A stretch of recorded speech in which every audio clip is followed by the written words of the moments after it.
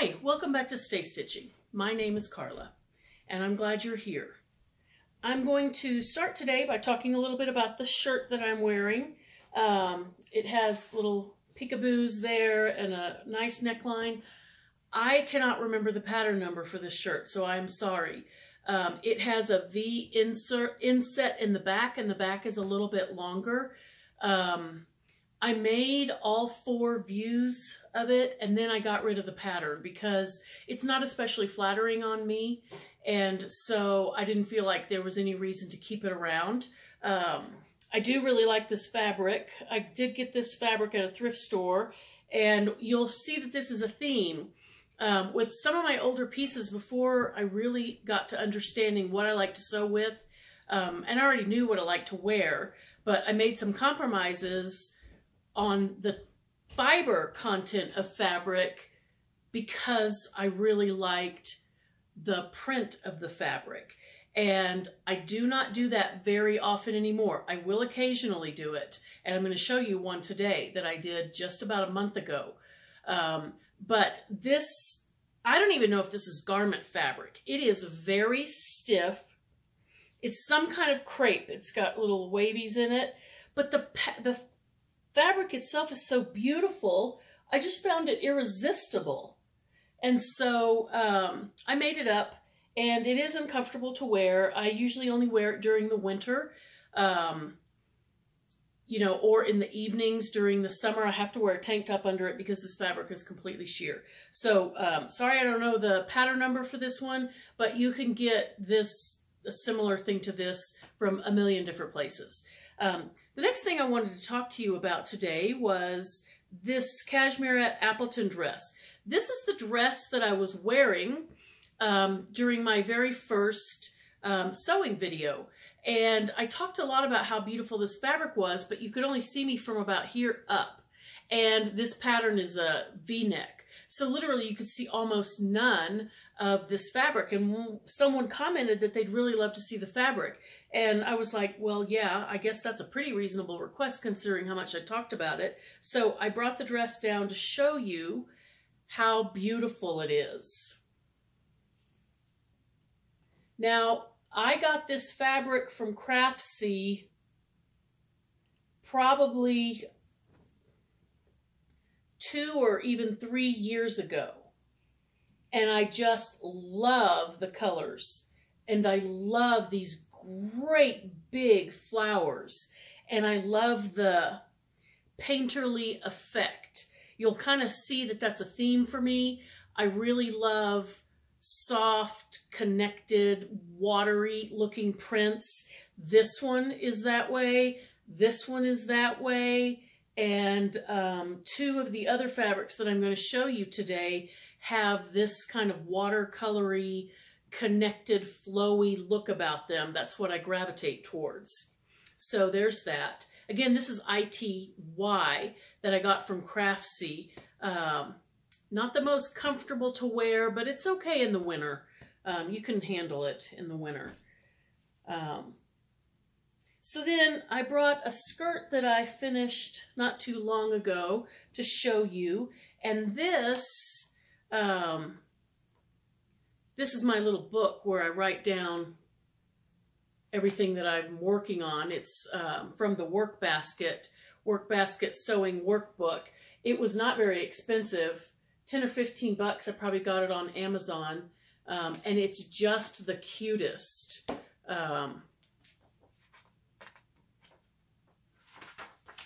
It has these little retro line drawings all through it. And what I do is I use it to record the projects that I've made. And so even though I didn't want to go digging through my pattern stash to find this pattern, I can look in here and I can see that I made this in the 2nd week of October, 2017, and it is McCall 6994 View A, and it's a rayon jersey, and I bought this pattern and fabric in a kit from Fabric Mart. I saw the same kits on Craftsy, so they must be related somehow. That's what I wrote down here. That's just me speculating. I don't know, but they both had the exact same kit with the exact same fabric. So there's that. And this rayon jersey is, it's really soft, and it's almost like brushed, and it's got that classic rayon drape. I mean, it is super drapey, and I think it's going to have lots of terrific movement as a skirt. This skirt pattern, 6994, is a learn to sew pattern, and it's really fun to sew quick and easy patterns sometimes and get something done. Incidentally, this fabric lays so nicely and it doesn't curl at all. I left this unhemmed. I have not worn it yet, and I'm going to leave it unhemmed. I'm going to wear it once, and then I'm going to wash it and dry it and see what the hem looks like after that. If the hem does not look good, if it's starting to curl or it otherwise looks bad, then I will go ahead and hem it with a twin needle. But for now, I really love the way that it looks. And I'm not really the type of seamstress who wants to do a lot of extra work. So if I can make it work without hemming it, then that's fine with me. You know, no one will notice, I don't think. So there's that. I have a lot of this. So I have 3 more yards. This is, it's called, and I got this from Craftsy. This I got from Craftsy, I believe. And this. These are 3-yard cuts. This is a beautiful kind of a pearly gray with ivory dots. These are ivory dots, by the way, on all of them.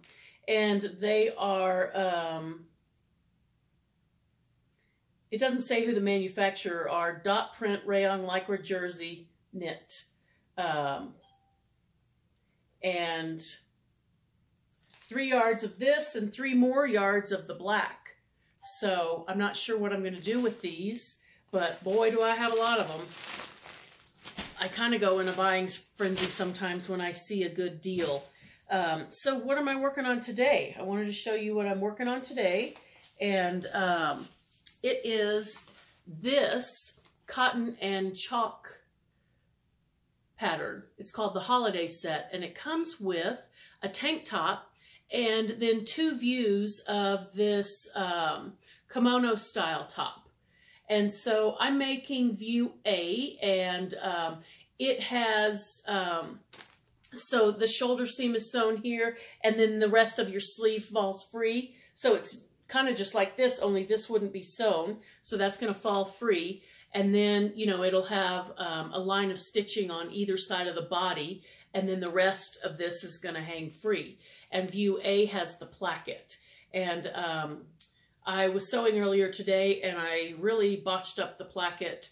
So we'll see what I do with that, and I'll come back and show you when I'm finished with it. I'll probably finish it today or tomorrow.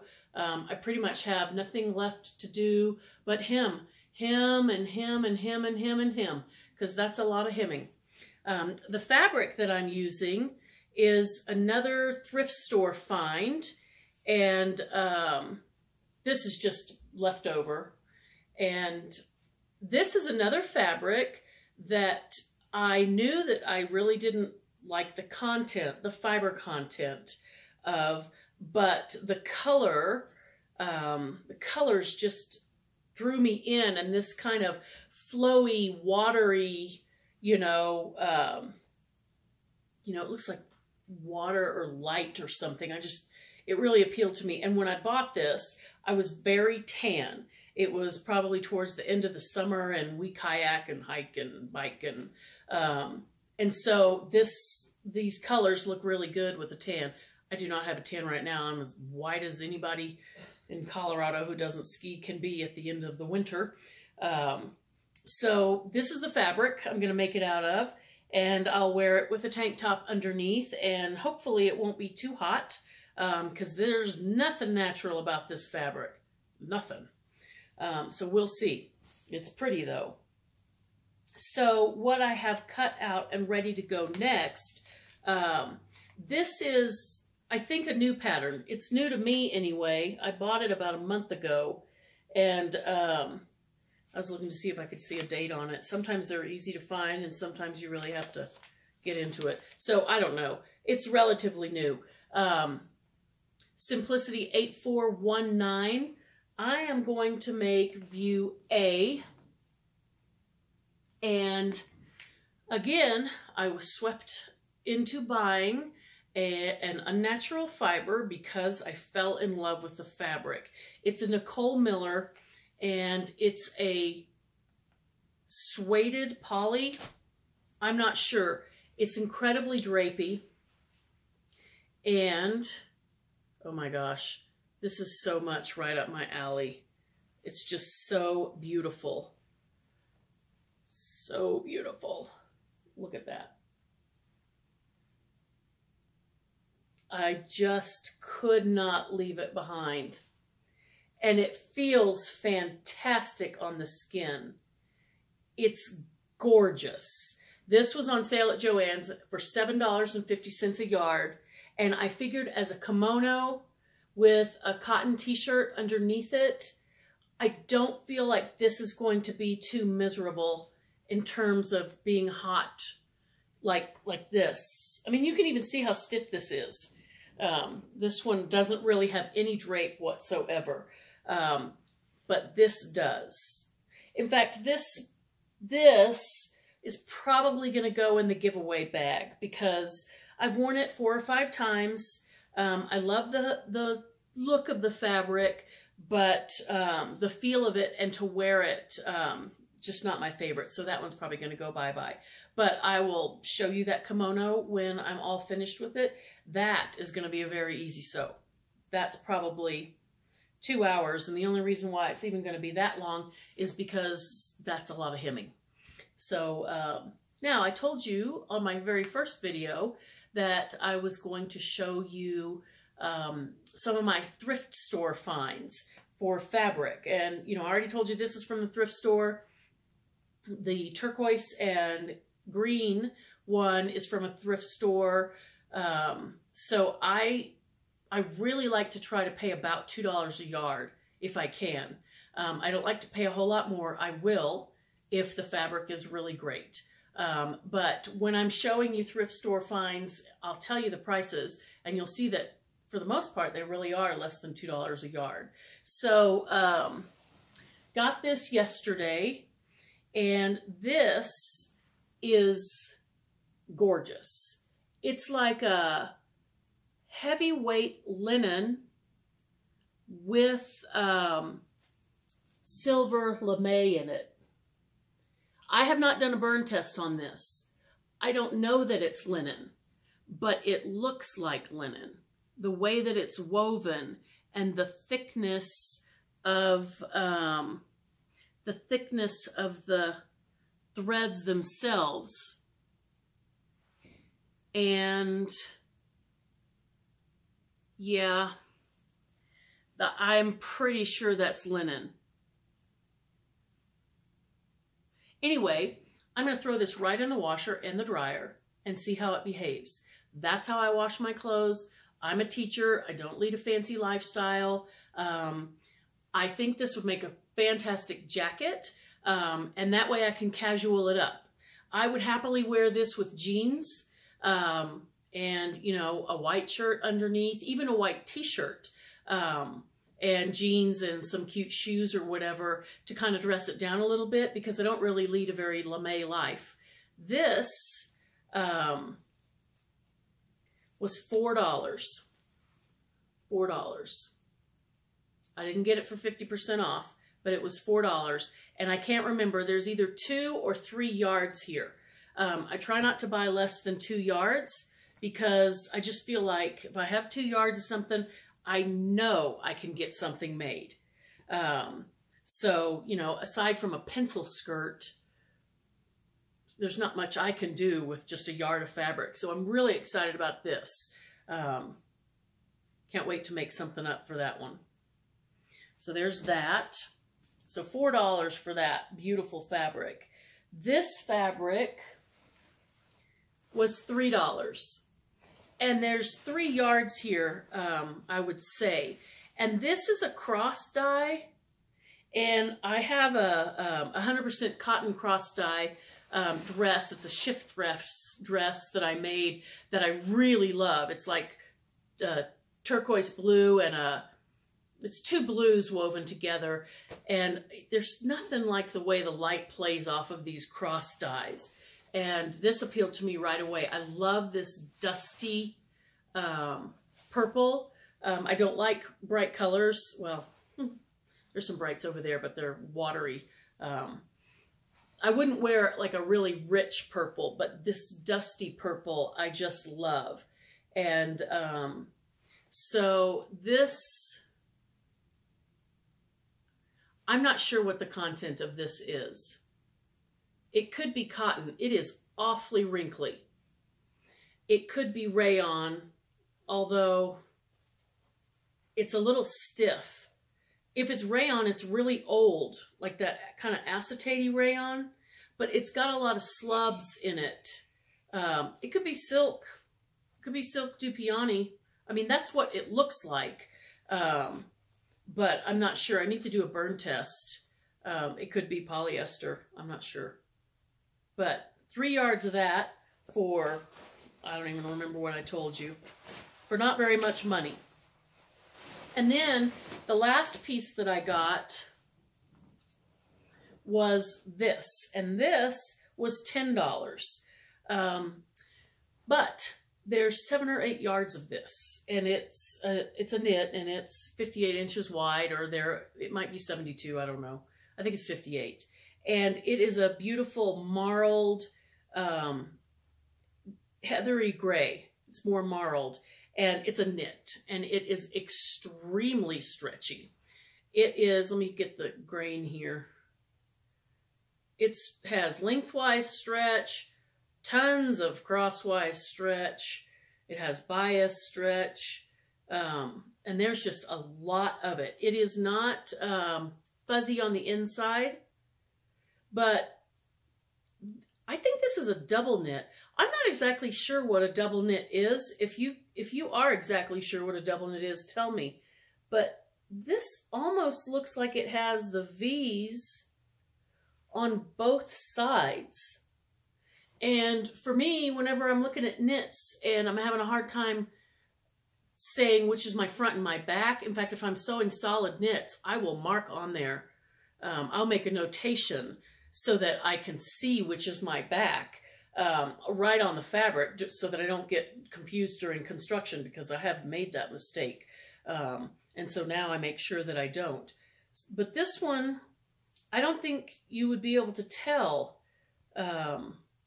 because I think it has V's on both sides.